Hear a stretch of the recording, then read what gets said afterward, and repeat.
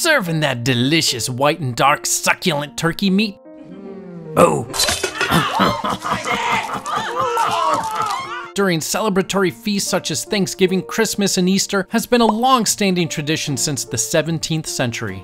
Would one of you sweaty brutes please pull my meat? Oh, sweet Lord, deliver us! Speaking of meat, this is what vegans substitute for turkey. If vegans are so anti-meat, why are they always using veggies to try to replicate meat? I think they just miss it. Yeah, I've just pictured cows. I bet you are.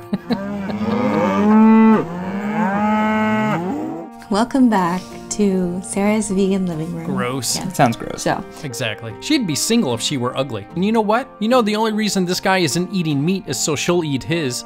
Anyway, as usual, I swallowed. Maybe I'm being unfair. Let's give vegan turkey a try. It's so good. Disgusting! Screw this cardboard tasting crap. I'll show you how to make a real turkey.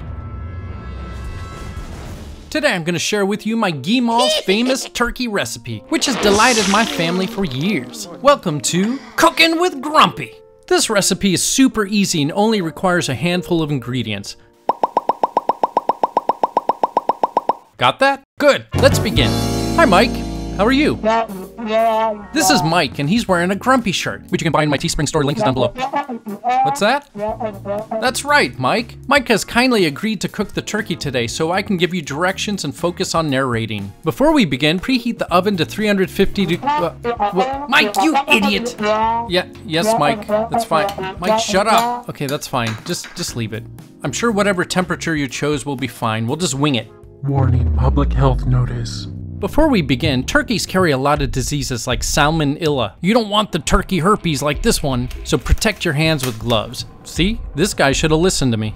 All right, let's do this. Make sure you buy a fresh, young turkey breast because the smooth white skin is so perky. It's so firm. Oh, I love it. Oh my God, it's so hot. Oh my God.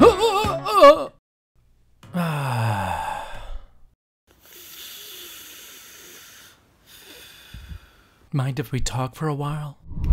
Alright, let's open this sucker up. Find any knife you have lying around and remove the netting and plastic. Oh, look at that, we got lucky. This was a gay turkey. Sweetie. Set this creamy liquid aside, it makes a great base for our gravy. Now that the turkey's naked, let's clean it. But when you live in a crappy apartment in New York City and the faucets don't work, you have to get a little creative. Ah, you gotta love that plop sound. Let's clean this guy. Make sure to get every nook and cranny. Yeah, that's good, Mike. Good job. We don't want any of that salmonella. Okay, back to the kitchen. Mike, watch out, there's a stop there! Oh, darn it! Right in the kitty litter.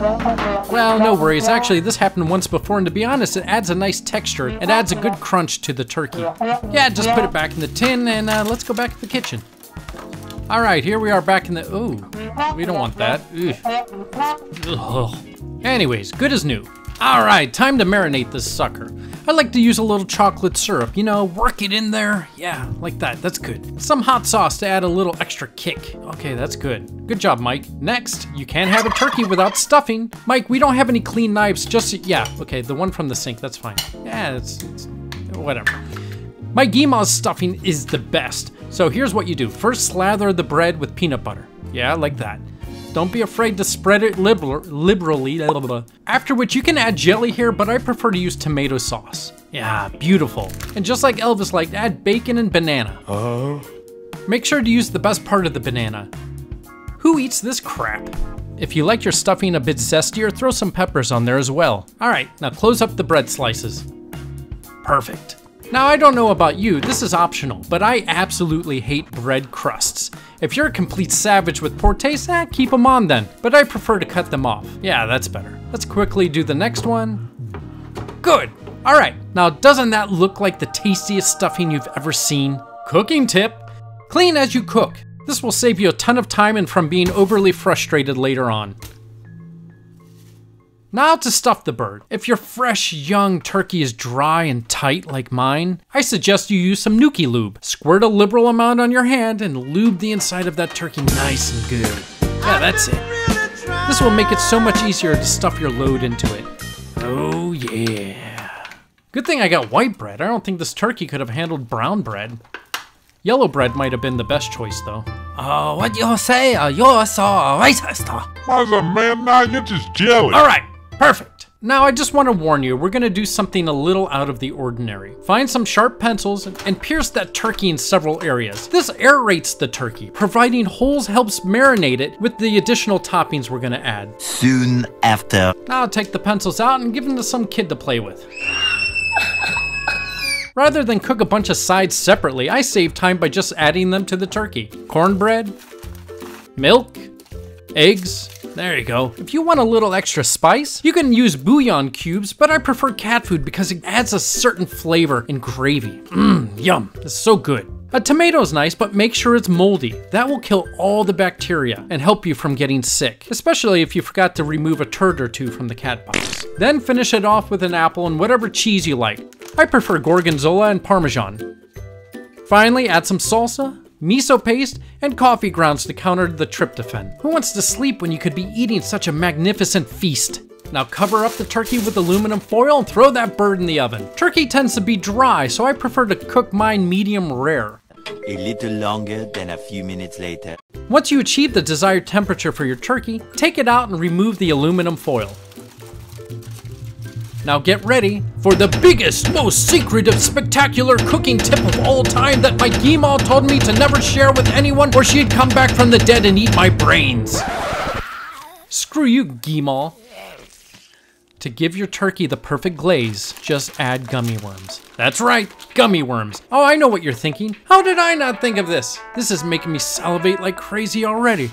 I can barely talk. I'm so hungry. I can't wait to eat this turkey. But first, put it back in the oven and melt those worms. I can't wait to eat this. 1 minute, 37 seconds later. All right, let's check it out. Wow, this may be the best I've ever made it. Let's eat. What do you think? Doesn't it look good, guys?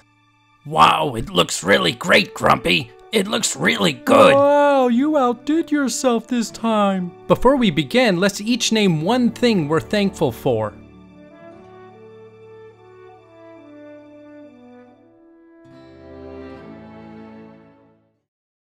I got nothing. Hey, wait! Where's the gravy? I can't eat the turkey without the cotton candy gravy. Oh, I forgot, guys, and the store's closed.